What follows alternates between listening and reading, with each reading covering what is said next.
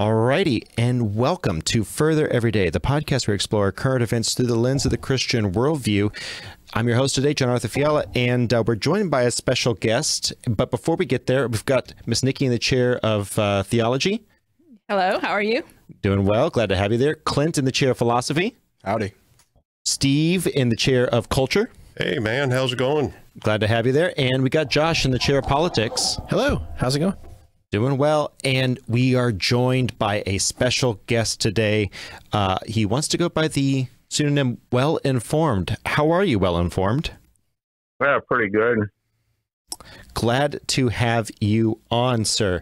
Real quick, could you tell us a little bit about your background? Well, I did 6 years in the United States Navy, hired out on a railroad in the mechanical department as an inspector. And I went to lead inspector. I've worked there for almost 40 years. And I got put on disability.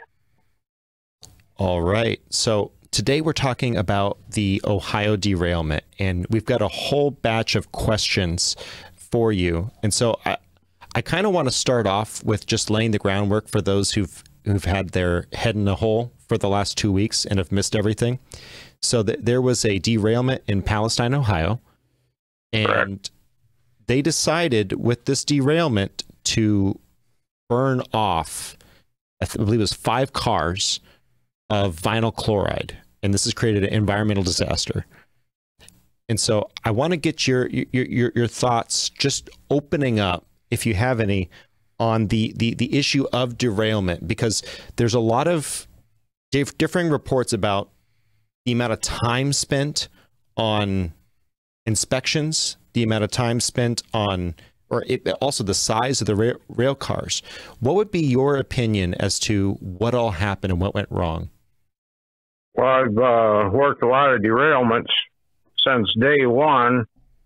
And what went wrong is you didn't have one person in charge, for one. If you're speaking about the gases, you had too much input from fire department, the EPA, the mayor, the chief of police, trying to tell the railroad how to do their job, and the railroad more or less threw in the towel and said, "Okay, we'll do it your way." So that's a really interesting statement you made. You're saying that primarily government interference may have been the reason for the expedited igniting of the vinyl chloride. Correct. So for those who don't know what vinyl chloride is, it's, polyvinyl chloride, PVC, is a plastic that's commonly used, but this is one of the active ingredients there. When you light it on fire, in addition to a couple of other off gases, you get Phosgene gas. And for those who don't know, that was used in World War II. The way it works in the body is it creates a layer of foreign substance on the alveoli in the lungs, and you are no longer able to breathe when you're exposed to large amounts of it. And a lot of people die. Well, a lot of animals died, and a lot of people are suffering from respiratory difficulties since then. What would be a typical response to a derailment like this? Well, a typical response would let the railroad handle it, because they have their own hazmat team, and let the railroad take charge.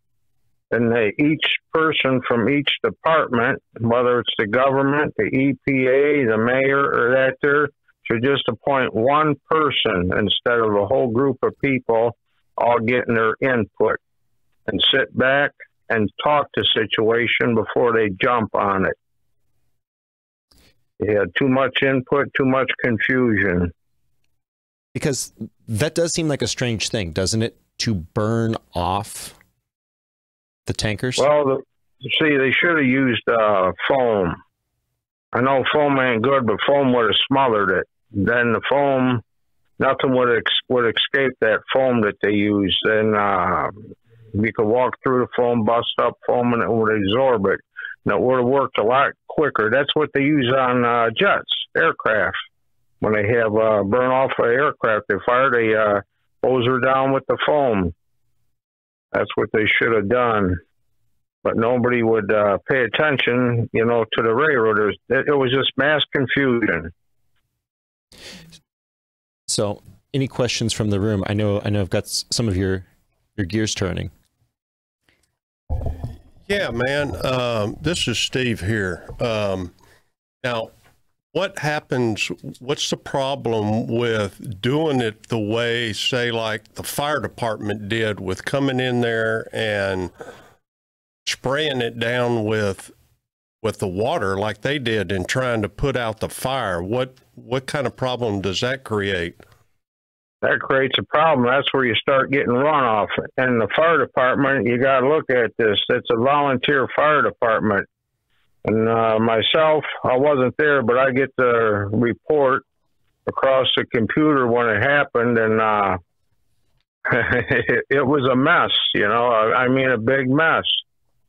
You had too much inexperience versus experience, and the inexperience outnumbered the experience. So, and then you end up with the environmental hazard, right? With, say, like all in the water system.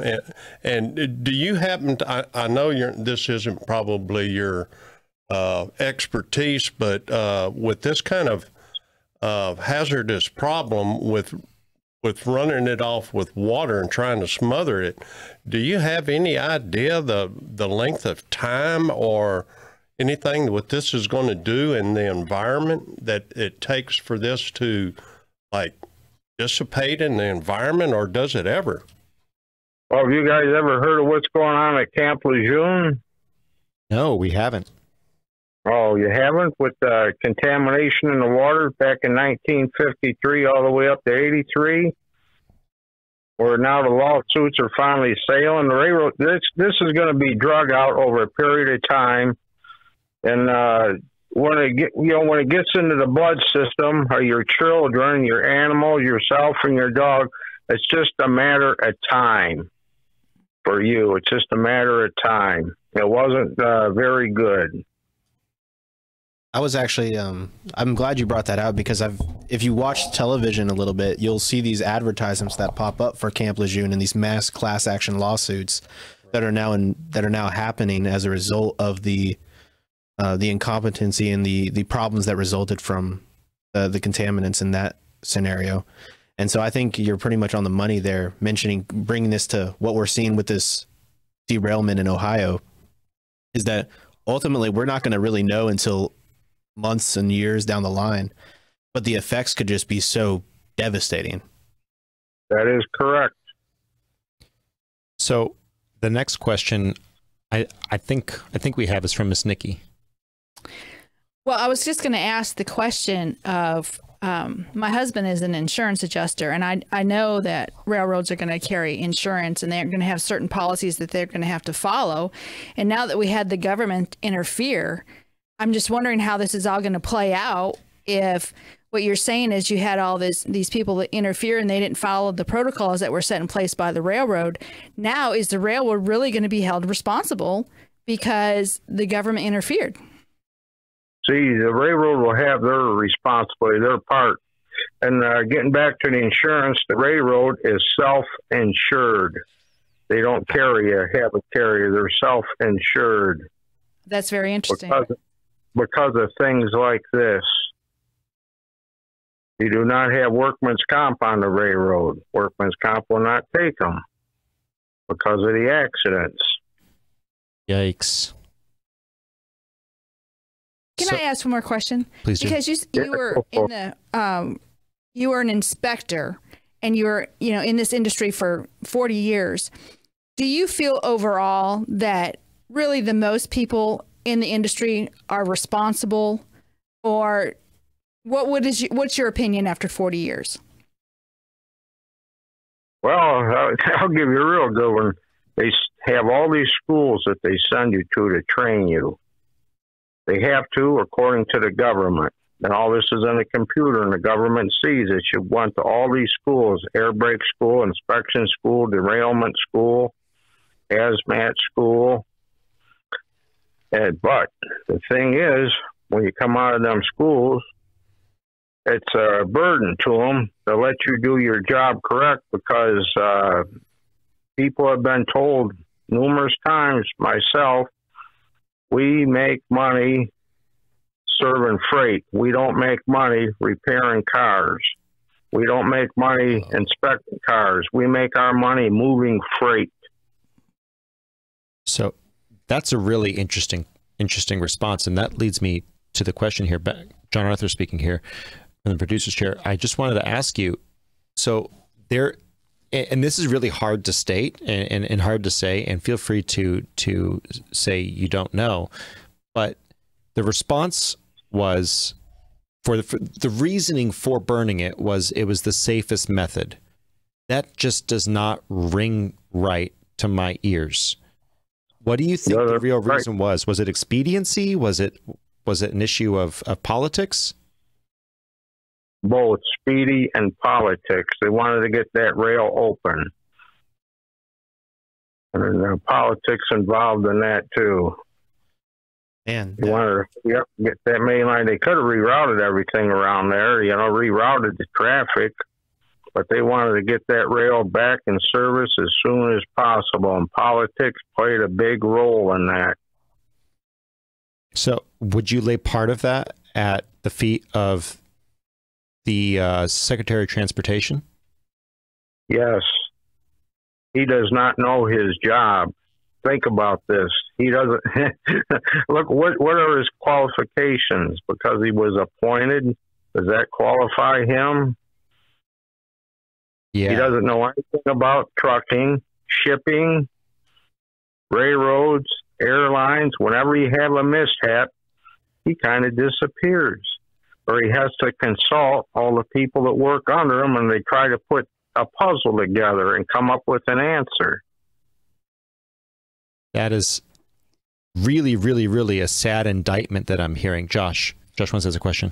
Yeah, this is Joshua. I thought it was so interesting what you said there, the expediency and the negligence, and also what you said, what you learned from the school, and how that's a very popular opinion that we don't make money repairing cars. We make money moving the freight. I work in logistics and transportation. Primarily OTR, 53-foot dry vans, and also expedite, 26-foot straight trucks, sprinter vans, all that type of stuff, reefers. And that is also something I can confirm that is a very popular sentiment among not only the companies that move the stuff, but it's also a thing with drivers, because if drivers aren't moving it, they're not making money either, because they get paid usually per mile. Or if you're an owner op, I mean, that's the rare circumstance, right? You also make money moving your truck, and you can't really make money if you have to get something repaired. So you typically put it off as far as possible, and you don't take the proper measures to ensure that everything is safe. Well, here, I didn't mean to interrupt you. Please do. The railroad has indicators and cameras on their rail. When they have a problem, that indicator will pick it up, like a bad wheel bearing, bad wheel, safety appliance, draft gears, truck sides, wheel hunting, and they'll go through that mark and it'll send off a signal.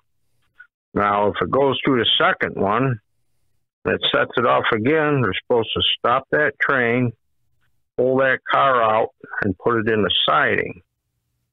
But that's what they're supposed to do. But a lot of times, well, you think it'll make it to the yard so we can get that train in here and get that freight separated and get it going again? Do you think it'll make it to the yard? So they dump that on the engineer. And here, if you try to buck the system and do your job right, they're going to mess with you. They're going to nitpick at you to try to get you fired. They're going to play games with you. They do not like that. Somebody that tries to do their job right. Wow. I've seen that happen all the years I've been on the railroad. You guys got good inspectors, well, they go out there and they lean on them. They'll follow them. Oh, you didn't have your safety glasses on. You didn't do this, or you didn't check the oil in the truck before you drove off. Just nitpick at you. And the thing that's crazy about it too is, I think a common public perception is that these entities are so big that surely there's measures in place to make sure these types of things happen. But when you realize that, no, they operate in a lot of sense like most businesses operate.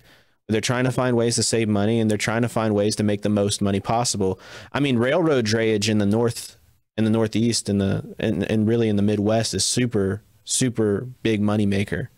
And so obviously what we see here is we see this oversight on, and it almost looks like a purposeful oversight in order to not only to make more money, but also to make the current administration that we have in office seem more productive and have a higher economic yield. Okay, can I say this? Okay, now, back when Carl Taylor was in charge, everything was done right. Well, then the railroad bought him out. Then they started hiring people off the streets that didn't know nothing about railroads and put them in management. They were called the enforcers. Then, okay, now, where I worked at, us 4 guys chopped 150 cars for bad wheels. They was running a wheel train every day to replace these wheels. They come out and they ask, what do we got to do to make this problem go away? Fix it. That's our job. You hired us to do a job. They said, can you go on a computer and take these out? And I says, this is a federal document. You do not falsify federal documents. And numerous times, quite a few people, they try to coerce them into signing off on a federal document just so they can run their train. If you go out there, you do your job, and you get what they call rips, you find bad cars in the train, they want to hold an investigation on you for delaying that train, even though that the public safety depends upon good inspectors. Even the railroad safety for the employees depends upon good inspectors to do their job, but they like to take the dice and roll them and gamble. Man. Wow. So what, and that really lends well to something I was going to ask you, but it sounds like you've really already answered it, is that supposedly there were multiple CCTV footage, pieces of footage that were recovered from different towns where up to 20 miles in advance of the derailment, the faulty bearing, the one that was supposedly responsible for the derailment, was on fire. That was picked up on the indicator. It only takes a half mile before a bearing can burn off. That was picked up, but they decided to take that. Instead of pulling over like they should have, they decided to run with it. Now, another thing, now you got your federal government, the FRA, Federal Railroad Administration. They cut way back on them. During the Obama administration, you have one FRA inspector for the east side of Ohio, from Cincinnati all the way to Toledo.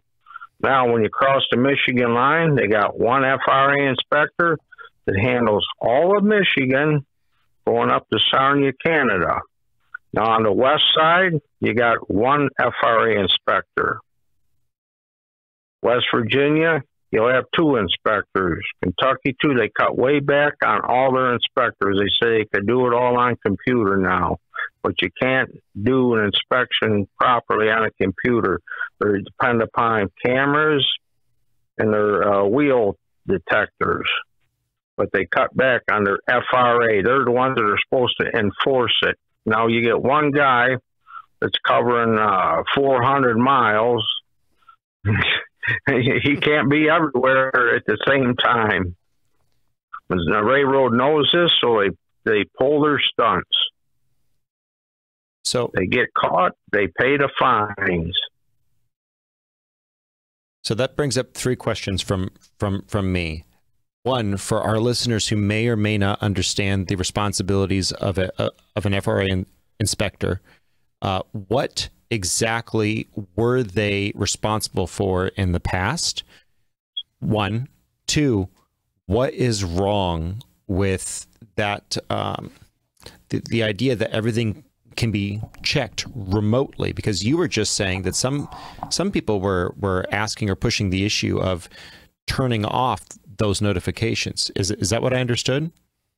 Yes. So first, I guess the first question, what does an FRA inspector traditionally do? What are their roles and responsibilities, and why is going from 40 in a tri-state area to 1 is one of the numbers that I heard? Why is that dangerous? The FRA inspector, they work for the federal government. They are supposed to enforce the rules, the safety rules on the railroad, to make sure these trains are running safely. But they got them spread so thin, they can't do their job properly. They might be at Cincinnati for a week, then come up to Lima, Ohio for a week, then go over to Willard, Ohio, then go to Toledo, Ohio. In the meantime, what's going on back in Cincinnati now that they know that he ain't going to be here for another 6 weeks or 2 months? What's going on in Walbridge when they know he ain't going to be here for another 6 months? See, they got them spread too thin. They're doing whatever they can to save money. It's all about money. All right. So, Josh. And yeah, so just to give the listeners and a little bit of an idea, because this is kind of what I'm hearing, what the FRA is like what Department DOT is for over the road drivers, where if you have a, let's say, I'll give an example, like if you have a 48-foot flatbed, it's 102 inches wide, it's 102 inches high, that's the height and the width requirements. If you go outside of those requirements, you have to have some sort of permit, and you have to pay for that, and it has to be there. But if you don't, DOT is supposed to shut you down and until you get those permits in place. So think about it from this perspective of the FRA. They have all these people in place to make sure that these things are happening. And they're having all these people in place to make sure that everything's running smoothly, but ultimately everything's running safely. Now, when you cut it down to 1, that's like that you've placed way too much burden upon that one individual to cover that 400-mile basis, because 400 miles is oh my goodness, that is a significant amount of coverage for just one individual, and a lot of oversight can happen. And you surely wouldn't want that to happen with DOT, because let's say that person who doesn't fit that height requirement, if they go under a bridge, they could cause damage to the bridge, and you would have all sorts of issues with insurance and everything. But that happened up here 2 weeks ago. Had one that knocked out the bridge going across 75. He was too high. So I've got the third question I wanted to follow up on there was, so now that we see that the FRA was reduced by Obama, and Trump did a little bit of changes too that they want to pick at, but really you've got to go back to the Obama era deregulation there. And so just don't let people play with you on that. The next question is, obviously we see this lack of oversight, and you said something interesting earlier. Just deal with the fines. Be as efficient as possible, deal with the fines, and move on. But the problem is that mentality kind of reeks of what we saw with them venting the vinyl chloride into the air, as though this is simply a fine issue. And then they followed up with that town for 25 grand was the first thing that they decided to give to the town. Everyone got upset about that, and the company offered $1 million.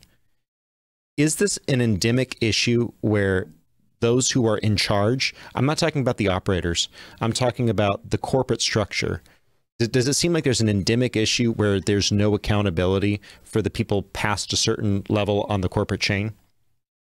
That is correct, because they're more worried about their shareholders than they are the public and the and the safety of their employees. So that's really, really, really tragic. And that so something about us on this show, generally we do have a diversity of opinion, but I think most of us here are more for deregulation, only in the sense of increased responsibility. Only because if they can get away without paying restitution to the people of Ohio, then this is just going to happen again. So I want to ask you this. there are calls now in Congress to apply a very specific type of braking system for the rail cars in general across America. I want to ask you, because we talked about this earlier, it sounds like it doesn't really matter about these new brakes. That's not the issue. It's the corporate structure, isn't it? That's correct, but the new braking system is still experimental. They're still experimenting on that new braking system.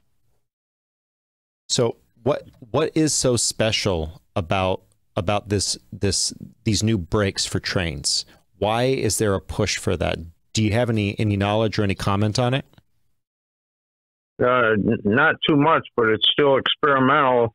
My knowledge on it would be they're doing whatever they can to cut jobs, to save the railroad money. See, whenever they come out with something, I'll give you an example. Okay, when I started out there, we had 300 employees. When I left in 2014, they had 100 employees. And now, that's just the shop that I worked in, or the district, Wallbridge. Now they have 40 employees. Mm-hmm. They used to have a 3-man crew on it. You actually had a 5-man crew on the engine. You had 2 guys in the caboose and 3 guys on the engine. If they had a problem, the guys in the caboose would walk towards the head end, and the guys in the engine would walk towards the rear end. They'd meet in the middle and figure out what the problem is. Now, they got 2 guys, an engineer and a brakeman. They're trying to get that to just 1 guy, just the engineer. That's with their new system. If they have a problem, it could be 10 below zero. That engineer's got to stop that train, get out there and walk. And most of these engineers, they're up in their 50s, late 50s, 60s, maybe in their 40s. And they're doing whatever it can to save the money. See, the railroad has a lot of pull in the government. I don't think anybody's ever going to buck that system with the railroad until you get the guy in charge of the Department of Transportation to actually do his job. Put somebody in charge of transportation that knows transportation, that knows the railroads, that knows your ships, that knows your airlines, that knows your trucking. Yes, because you can't have Congress do everything. He's got to sit back and do his homework. Exactly. He's got to go out and talk to people. He's got to set up meetings with these here managers of these railroads. He just can't, push it off on somebody else, keep pushing it off. Absolutely. And so that right there is the nail on the head when you have bureaucrats who are elected or unelected who are running this. I mean, the whole new braking system, the ECP brake is electronically controlled pneumatic brakes. For those who have any engineering knowledge, it's just another brake. It's a better mousetrap. But correct. But the problem is not it's not the equipment, is it? It's a corporate structure with irresponsibility where their buddies that they've lobbied in Congress will never hold them accountable. I mean, that's what I hear. Correct. That is correct. Let me ask you this. What has become the state of our rail system over the past 40 years compared to, say, like before then of what it was? Well, I tell you, back in the 90s, from 91 to probably 97, 98, the rail system was in great shape, but it cost them a lot of money. They got rid of all them people that were pushing to do their jobs, even in management, even upper echelon. They were investing a lot of money in the rail system. They had rail inspectors. They rode the rail and inspection cars. They done this constantly. Derailments dropped 75% back then. Now that all that just went away because they are out to make money. I mean, that's all fine, well, and dandy. I'm all about making money, but there has to be consequences when stuff like this happens because, I mean, by your estimation, I hear, and many others, this was entirely preventable, was it not? And yeah, that would have been, well, the inspectors that inspected the train would have seen that bad bearing walking down if they did their inspection properly. And when it hit the indicator and the indicator said that bearing was bad, you had problems, they would have pulled that train over, walked back, took a temp stick, put that temp stick, that they'll tell you the temperature, if it melts, it's the wheel's done. It has to be thrown out.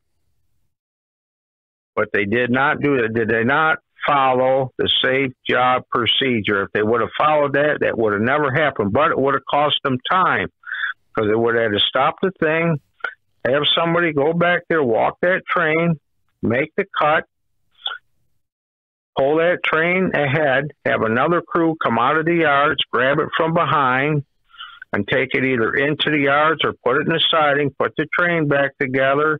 Then they would have been on their way. They wouldn't have had all this confusion. They did not follow their safety procedures at all. As soon as they detected that, they should have stopped that train when it hit the second detector. That tells you there's a problem, but they didn't do that. Somebody had to give orders to tell that crew to keep going. There's this investigation is going to go on for a while. I have a question for you because you were in the railroad for so long, and you said in the 90s that you had a 75% decrease in derailments. In your opinion, this can be done very safely, maybe with less profit, but it can be done safely with profit for the railroad companies. Can it not? Yes, it can. They was making money back then, but see, they got to take care of their shareholders. That's what their main thing is, their shareholders. It's too bad because I would think that if you could propose the fact that you are safe and that you have fewer accidents and the employees are taken care of well, that would be a great investment. In my opinion, I would want to invest in something like that. Well, if I could butt in. Oh, sorry. Could I give you an example before, here, I'll give you an example. Okay, I come into work. I drove around the back of the yard, come through, and I looked at this stone train, and I said, oh, my God, this is overloaded. It had ballast on it, which is probably 2-inch by 3-inch rock. And I stopped off the yard master. I said, you're not going to run that train tonight, are you? He says, oh, no. I said, that train needs to be put back in the stone facility and unloaded. I says, there ain't no center plate clearance. There ain't no side bearing clearance. I said, that's a derailment waiting to happen. 5 o'clock in the morning, they had a crew on the engine. They called me out to give an air test. I told the crew, I said, call a cab. I said, this train ain't going nowhere until it's back in the yard and you guys get these cars down to normal, unload, get a scoop this stone off. I said, what's going on an overpass? I said, and the rock falls off going across the expressway, goes through somebody's windshield. I said, someone could get killed. I said, that train could derail because you don't have no side bearing clearance, which that controls the train shifting from right to left, when you ever see the cars rock. And then I went back to my office. I get a phone call. I got fired 7 times before I got off the shift. I went home. I just blew it off, because they can't fire me over that. And before I went into the shift, the general car foreman calls me. He says, that was a real good call. He said, you did a good job calling that. He said, they put it back into the plan. It was overloaded. You were correct. But the people in transportation, you're fired. So does that tell you a little bit how they operate? You strike me as a man that doesn't take a whole lot of gumption from anybody. No, well, I was a district chairman for the union for 10 years too. So Yeah, I was going to say, going to the point that they're all about making the profit. What did we just see with almost these near railroad strikes that happened? That whole entire, correct me if I'm wrong, but a big part of that was paid time off for employees on the rail. Right.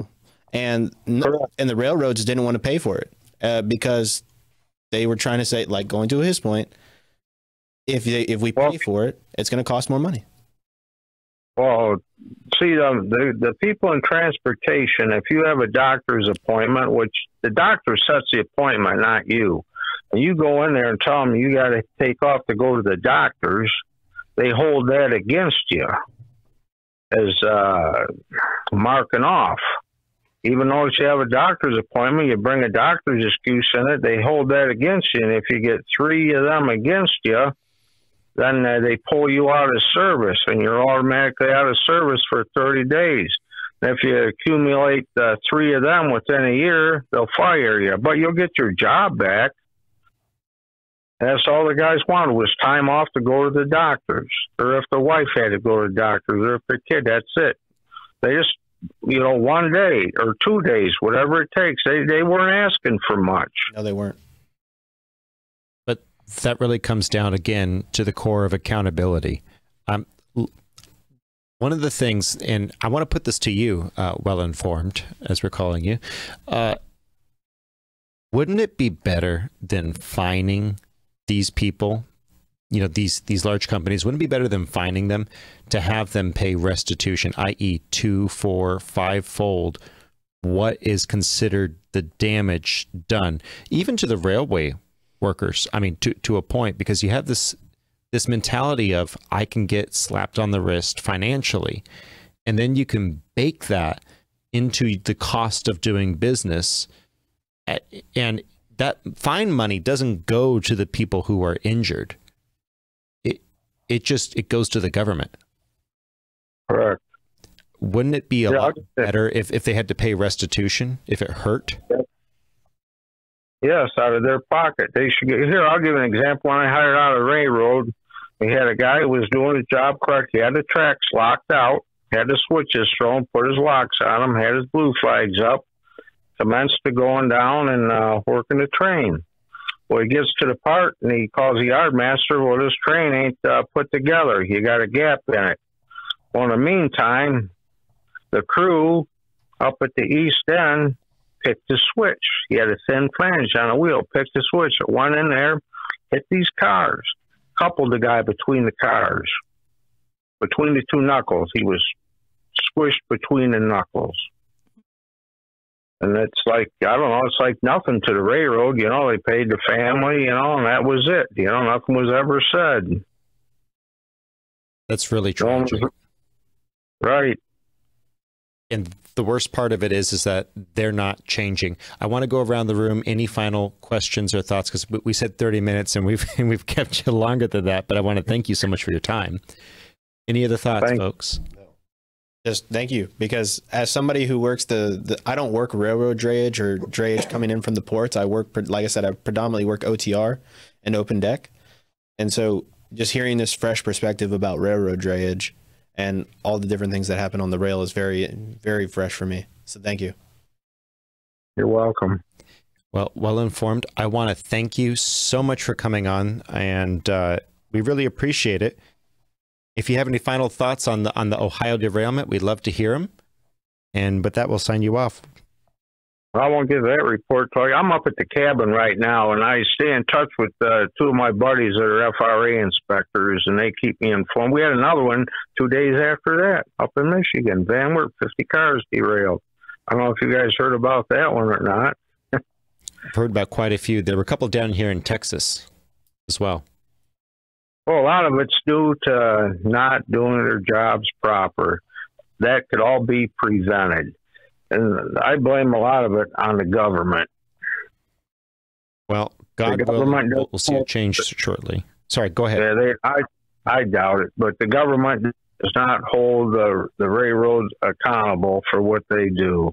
It's like the old Wild West, That's a sad state of affairs. But and it just ain't the railroads. I worked on the ships too, on the lake freighters. inspecting them. So it just ain't the railroads. Well, it's part of human nature. Thank you so Right. much for coming on, sir. We really appreciate you. Yes, Well, thank you guys very have a much. nice day. You're welcome. Thank you very much. You as well, sir. Thank you. Thank you. Thank you. Hey, send us some warm weather up here. Yes, sir. Yes, All sir. right, have a good day. Thank you. as well. You as well. Bye. Bye. All right. All right. So let us go ahead and debrief. That was quite a conversation. That was amazing, actually. That was some very good insight, some very good information. You enjoy that? Yeah, thank you. So for those of you who don't know, Mr. Steve is friends with Well Informed. Again, we're calling him that for his anonymity's sake. But he does work up north. If you didn't figure that out, I'm not letting the cat out of the bag. But we really, really appreciate his time and testimony. And message us, by the way, if you have something on a story that we're talking about or going to talk about soon or have talked about, let us know. We would love to Much so. hear from y'all. So moving over to the chair of theology, we have a short amount of time before we wrap up today. I want to ask you, what does the Bible say about restitution? Well, I'm going to, in the Old Testament, if we go to Exodus chapter 22, and you look at verse 1, look at verses 3 through 6 and 14, it talks about when a man steals another person's ox or his sheep, if he sells it, he slaughters it, and he's caught, he has to make restitution. You can say the same thing if a man has cattle and he's grazing his livestock and he doesn't pay attention to them, and they go into another man's field, he has to pay restitution.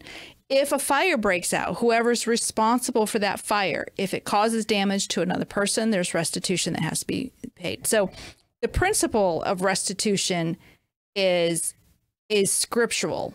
And so restitution does need to be paid here. My concern after listening to him is who's going to pay it? Okay, so we do know that the derailment was caused because somebody wasn't doing their job.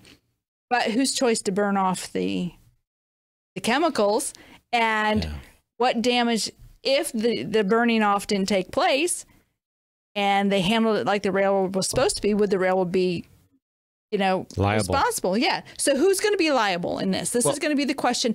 And I'm very sorry to say this. I'm afraid a lot of people might not get what they deserve. I agree. And the real frustrating thing about that is that those cars were full of the vinyl chloride, and they were not labeled, marked, or transported in the hazardous material containment that was required for the nature of what was in those cars.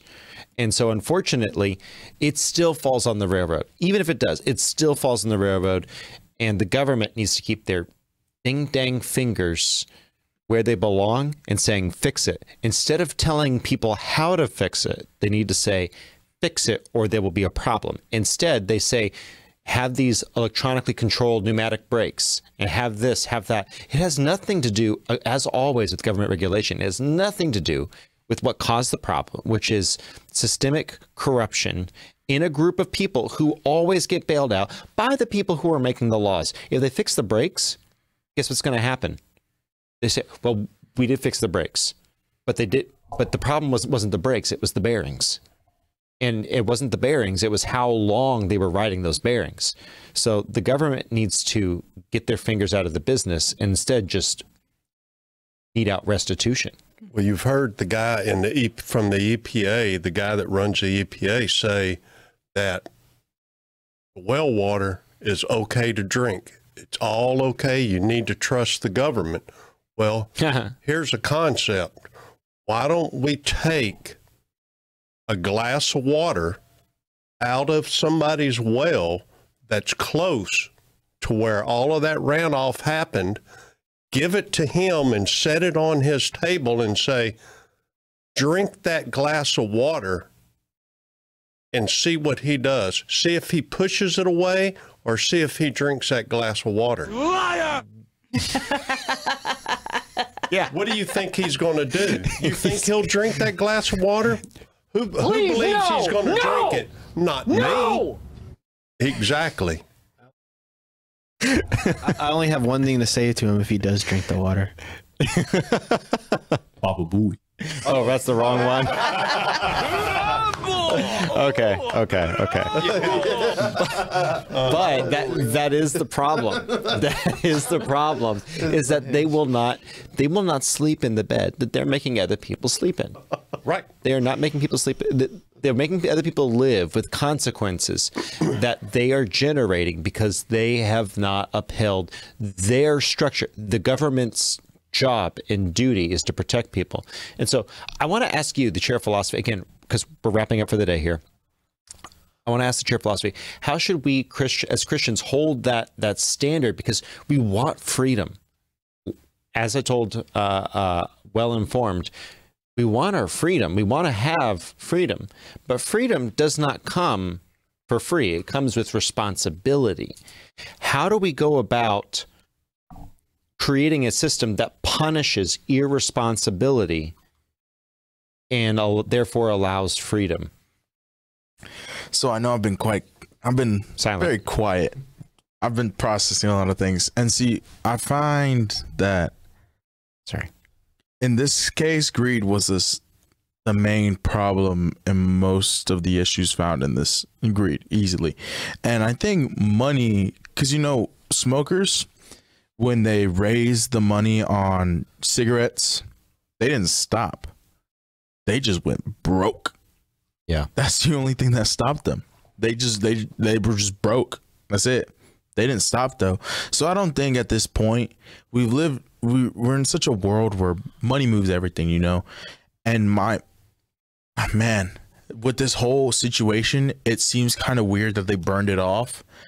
But if I take into account that cartel uses trains to move drugs, it doesn't seem too far-fetched that there might be something else in those trains that probably wasn't supposed to be there. No one has said that yet, but tinfoil hat on. I mean, that's always like a possibility. And I forgot mine, dude. Fred, he was just like, oh my God. Man. Okay, anyway, I don't have that on the soundboard. But just so we have that driving force is human greed. Mm-hmm. Should not we be thinking about, instead of regulation, we should be thinking about punishment for bad behavior? I think also, John Arthur, because, it just really bothers me. It bothers me that we are putting men and women in situations where they have to choose because of the almighty dollar. I really think a safe environment, that would be something I would want to invest in. And that would be something when a person goes to work and they feel like their life is valued and their opinion is valued, you actually get a better worker. And I think you create a better environment. And I'm very impressed with what he said in the 90s when they had all these safety issues in place and people followed them, 75% less derailments. That speaks volumes. And yeah. I'm very disappointed. I'm very disappointed that corporate America and, investors, it's all about the dollar at all costs, no matter what. Well, from what he said, he was talking about the people that were hiring on that were just from the streets, uneducated. Well, there's a reason for that. The people on top want the other people to be dumb. So there's nothing outcome from that, right? So if I hired a dude to come, let's say if I hired a dude to come mow my lawn, but he's knowledgeable on what he's doing and he knows that gas is rising, the transportation of moving the lawnmower, using all the material, gas is going to be expensive. So he charges me. I don't want you. I want the kid from next door that really doesn't know about the gas, that really doesn't know. You have to pay for knowledge. Yeah. You have to pay for knowledge. And it's cheaper. If I'm going to hire somebody off the street, it's because I can get them for a cheaper dollar. But the problem is when they die, the railroad's going to just go in shambles because they're not educating the younger ones. We talk about discipleship in the church, right? How the older should teach the younger. Well, it's the same as if I was in a business. I would want the people below me to see how I run the business, to see how I treat my employees. So when I pass on, there's still something to keep going. I will tell you this. when he talked about the railroad company being self-insured, Yikes. they do a risk to reward type internally. No, there's going to be a risk to reward. So if you go back to any kind of construction back in the early 1900s when they did not have the safety procedures, when they were going to build a dam or a bridge, they would actually take into consideration how many men were going to die in the process. They really did. Yep. And I'm going to tell you right now, if the railroad is self-insured, they have a risk to reward system in place saying we can take this risk, we're going to get this reward, something happens, we can pay it off. And that's where I'm really driving. I think our philosophy is all screwed up on this, the way our culture has ultimately adopted a very corrupt philosophy, our corporate culture, because there's been no accountability. If there was personal, not corporate, personal accountability, and I know that's what S corps and some of these other structures are meant to mitigate in LLCs. I understand that. I'm a business owner. I get that. But it goes beyond just your general corporate protection from accidents. This is malicious. This is malicious activity on the part of the company where you have a chronic issue. There should be like an embezzlement of the public trust. I don't know how exactly that would all work, but these people are actively breaking laws. Maybe that's the simplest way to break it down. They're actively breaking laws, and they're telling their employees to. That's conspiracy.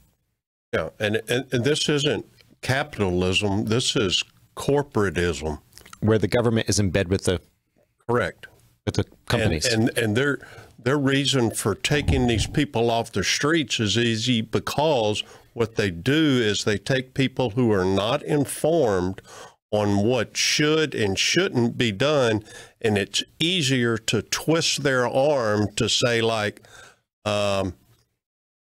take things off the books or do this in order to put these cars back on the tracks and run them down the track instead of keeping them off. Or let me go on here and I'll go ahead and remove it off the computer and we'll run it down the track so the company can make the money, and boom, it's just like when I was an inspector for, doing in a weld shop. The shop did a lot of deep down hole stuff in deep water.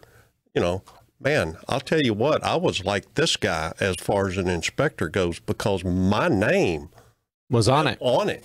And when they have an accident, who do they come to?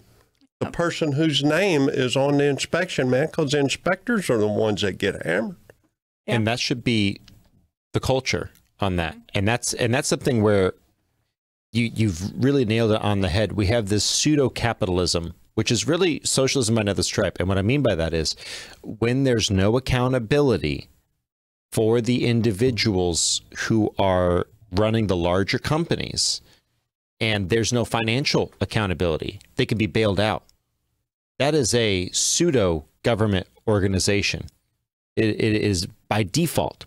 And so what I want to go to the chair of politics, and I want to get your reaction on this, is that like Pete Buttigieg is so focused, and I know it's Buttigieg. I know it's Buttigieg. It's Buttigieg. Anyway, Pete Buttigieg is more focused on the racism of an all-white construction crew, which I have never seen. By the way, I've never seen an all-white construction crew. I would like to see that. I have never seen that. I've been on many construction sites. Yeah, and they all look like you. White dude, man, is probably the architect, and he's probably just sitting afar with a glass of lemonade, and that's about it. I have never. So I'm just saying, so he's giving this spiel. He's giving the spiel while not responding to this, and potentially, who knows, conspiracy theory head on, who knows, maybe he is telling them to burn that off. So we've got these politicians who are more focused on re-election than actually dealing with the restitution that's needed in Palestine. What should the government's role be here? Well, you see what the issue is what the gentleman said. The gentleman said that these people have zero experience in this industry. Like what qualifications does Pete Buttigieg have be able to be the head of transportation? He has zero qualifications for that crap. Period. Right? This is what you see in education too. There's people who are the head of the school districts who are politicians, who their entire background is in law and in politics, and it has nothing to do with actually being a teacher or being an educator of some sort. Instead, you just have people who are fulfilling an agenda. Who are fulfilling an agenda.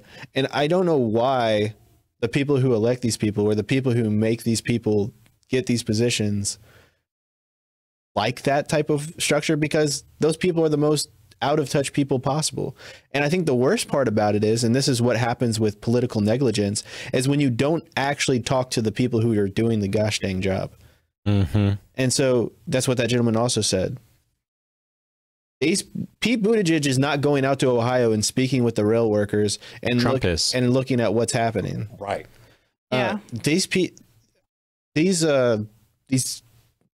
These heads of education, they're not going to look at what's happening in these public schools and what a teacher goes through on a day-to-day basis. They're not doing these things. So they're out of touch with that. Now, does that mean that they have to have, I want to put a caveat. Does that mean that they have to go to these things, or do they have to inspect these things to be able to have a knowledge about it? No, they don't. You can have an outside knowledge, but it's like what you'll say with anything. You can teach about something, right? Mm-hmm. But you're always going to have a different knowledge when you're involved with it. Correct. And so I think that's what's really lacking in politics, and especially with what we saw in this scenario. Obviously, the Pete Buttigieg had zero experience in transportation. Otherwise, he would have known that burning that material off is not the right play, and it's going to create problems. Yeah. Like, how obvious is that? How obvious is that releasing phosphine gas into the air, and maybe I'm not pronouncing that correctly, but you're literally releasing a World War I era pathogen, or chemical weapon rather, on Ohio. You just detonated a trench warfare bomb on Ohio. Let me tell you, people are going to say he's not a chemist. How would he know? Well, that's his job. I mean, he's been appointed, and if he doesn't know it, he shouldn't have the job. Period. Exactly. That's what Josh is just going to. And the fact that Well Informed said that they already had a hazard protocol in place. Yes. That would have been safer. There's 1,000 ways they could have done that differently. But that's how scuffed that's also how scuffed the corporate structures in America. And this is when you see capitalism and on its ugly side, when it's being run in the worst manner possible. Yes. Is no accountability. There's no accountability, but also there's a value of younger thought and younger people in the corporate structure and like the heads of corporate structures. And so, because for some reason, there's a popular perception that it's the old guys who have had old money who are just running these companies. And for some of those companies, it's true. But for a lot of it, the people who are getting pay raises and the people who are making their way fluidly up the chain of command at these companies, they're young people. So, and I can at least speak from experience. I know someone who worked for a company for 39 years, and he was probably the most experienced person when it came to oil and gas that I've ever met. I've talked with other people in oil and gas, and I've never met a person to this day that knew more than him, because he actually knew stuff about the rocks. He knew stuff about the fossils. He knew stuff about everything, every aspect that you could ever think of. And he wasn't an engineer. He wasn't a business guy. He's someone that's been doing it for 39 years. And they refused to give him a different title. They refused to, because they know that means he's going to need to get paid more. So he retired. Yeah. And I've experienced that too. I mean, and I know you and I have at different times been on the receiving end of some of that on some level, on like a small level. In my time, I spent a brief stint in technical corporate America, and people would say like, oh, he's going to show us the new way forward. And it's this idea that somehow young people are smarter than old people, and I really don't get that. I really don't get that. Like, I understand that there are bright and up and coming people, right? And hopefully you aspire to be that. But also there's this weird thing of, oh, they're young, therefore they know they can teach us new things. It's like, no. Where's the intergenerational wisdom? And they try to use this term in business, unfortunately. Terrible term. It's called projectability. Yeah. That's a KPI, I guess you could call it, and how they would grade you and if you're deserving of a raise. And they don't say the quiet part out loud, but age is involved in that projectability. Yeah, it is. So from the chair of economics, just to wrap it up, I'll pretend I'm sitting over there in that chair and not in the producer's chair. When you consider how preventable this was, I think it's time to make it hurt, and not just for Norfolk Southwestern. This is a mouthful to remember. The rail company responsible for this is not just for them, but also for the individuals who are criminally responsible. There should be a full NTSB investigation to say, all right, who's been saying our job is freight, not fixing cars? Oh, you were involved with this specific car. Let's get every SKU and let's have a, you want to talk about January 6th, about getting people who were in that zip code and putting them in jail? How about this? How about the people who were involved in setting off a World War II chemical weapon or World War I chemical weapon in Ohio? Let's look at those people for a moment. How about we spend that kind of vigor on those people who are criminally, corporately, and systemically responsible, and let's go after them civilly. Let's take away their second home. Let's take away, if it's just their home, let's sue them for everything they have. And then we use that. The government doesn't get to touch it. We use that. We give it to the people of Palestine. Okay. I mean, take away their corporate shares. 100%. Tell them, look, you cannot do this without a consequence. And that way and I'm not talking about actually putting people's heads on stakes, but I'm saying there used to be a day when we would put people's heads on pikes and sit them out on the front of a village in town and say, this is what happens when you mess with the people of this village, of this town. I'm not saying that these people deserve that, but I'm saying there needs to be symbolically a similar gesture. It needs to be potent. People need to see the difference of, oh, this is what happens when I violate the public trust and cause untold damage and harm. Just my 2 cents. With that said, if you like this podcast, like, comment, share, subscribe, all those good things.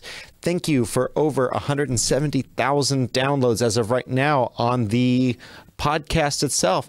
YouTube, what's going on, guys? I'm sorry, we're just talking about the train derailment. I mean, come on. Let some of the views come in. Stop deleting them. If you're watching anime and you got... Oh my gosh. They don't like me when they we didn't hear you, but when you put me on shorts, dude. I mean, they don't like me. Yeah. I saw that one short of me. I got a 50-50 ratio. Split the room. All right. With that said, if you didn't like this podcast, no views. You know where that button is, and hit it twice, just for good measure. Thank you so much. We love you. Bye-bye. Bye. Bye. All right. If you're still here, what's wrong with you? But we're going to go around the room and we're going to talk about what is the most frustrating part of this Ohio derailment story for you. What is the most frustrating thing? I'm sure that it'll be fun on a political level. Yes. For political reasons and not for... The way I've been raised is that I help people, right? So the frustrating part is for me is that I can't go down there myself and help the people that is going on and help the local church and what they're doing and what efforts is being done over there. Even if you did, it really wouldn't be getting to the core of the problem. The damage is done. Yeah.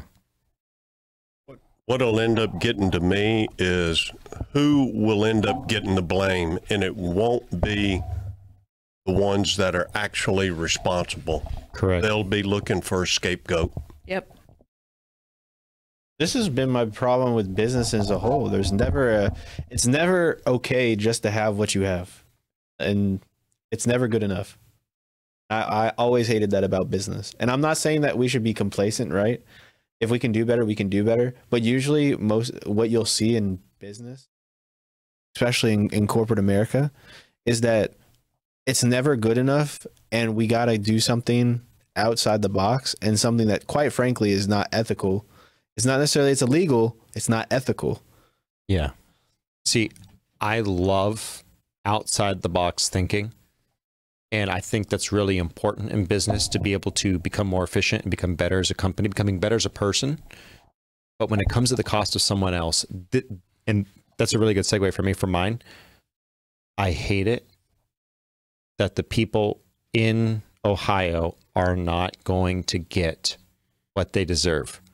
Because what's going to happen is they're going to pay a settlement, or probably not even a settlement. It may or may not even be a class action lawsuit. We'll see. I hope they do. And I hope they win big. But what I'm afraid of is that it'll end up being fines, and none of those fines go to the people. Right. I'm just saying. It's like, that's why I hate fines. I think fines are terrible. I think restitution's awesome. You pay it right to the people and then you're done. But instead of paying the people and being done, we're going to go into a long drug out thing, and we're going to find out health issues that carry on. And really, if a court said $500,000 is what the inconvenience was for the individuals, if that's what they roughly estimated in future healthcare costs, whatever, they should pay $2.5 million to each person. That's restitution. When I say restitution, that's the definition. They should pay 5 times. They should pay 5 times. Those people should never have to work again. They should be beyond this. They should be gone and off in Tahiti, enjoying the rest of their life, even if they have lung issues for the rest of their life. These people should be taken care of, and they should be given everything by the company. No, not the government. Not the government. No, not us. Because really, when the government does it, the government is taking it from these people. It should come from the company that harmed them. Exactly. That's what it should be, but I don't think it will. With that said, like, comment, share, subscribe. Goodbye for real this time. Love you. Bye.